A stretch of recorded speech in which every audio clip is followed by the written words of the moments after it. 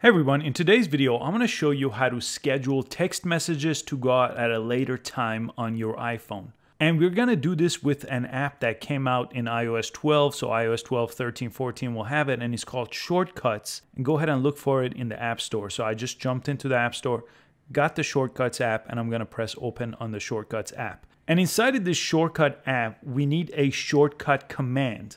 And you could get this from different websites. So let me show you where I get the one to schedule text messages. I'll put a link to this in the description, but Shortcut Gallery has this one called Delayed Time iMessage.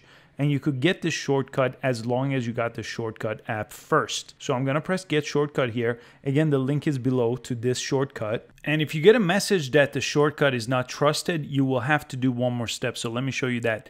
Go to the Settings app here.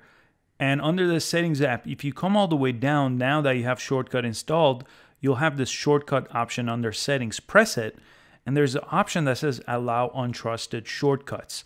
So if you don't have this turned on, you could only get shortcuts from the Shortcut Gallery and not from any website. So I'm going to go ahead and Allow Untrusted Shortcuts here and type in my passcode. So now I'm going to go back and get the shortcut one more time and press Open. And here it says Delayed Time iMessage, and it's going to tell you everything that it's going to do here with the different scripts that it has.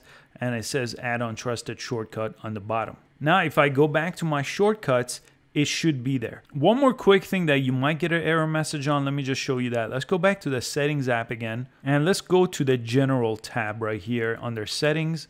And we want to make sure Background App Refresh right here. Clicking that. And make sure Shortcut app right here is refreshing in the background. So let me go all the way down here to the Shortcut app, and it's on green. So I want to make sure that is turned on over here, and it is. So background refresh is not deactivated. Let's go back to the Shortcut app finally, and let's go ahead and press time delay. Now it says select a contact to message. Works only with cell phone numbers. That's okay. I'm going to press OK on that. And then it's going to give me my contact, so I could choose a contact to message. Let me go ahead and choose myself. And then I could type in the message that I want to send, press OK, and then you would choose the date. So if you wanted to send a birthday message, for example, you could choose someone's birthday and then press OK. And if you get any more issues with the permission here, go ahead and press the three dots on the Delayed Time iMessage shortcut here.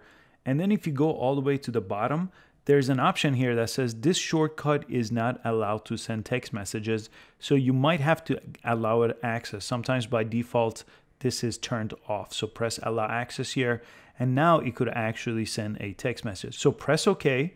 Now you could go ahead and press play on the bottom to go ahead and set this up again. Again, press OK. Choose a contact that you want to send a message to. Type out your message one more time. And that's all you have to do to schedule a text to be sent at a later time on your iPhone. And if you don't want to trust the Shortcut app and the shortcut I showed you how to download, there is an app called Yello, and this will send you a notification when it's time to send a message, but you still have to manually send that message. But I do have a video on this app, and I'll link to that in the description below, where you can basically send a notification to yourself when it's time to send a message to someone so you don't forget. I hope you found this quick video useful. Please give it a thumbs up and subscribe for easy to follow tech videos, and I'll catch you next time. Thanks for watching.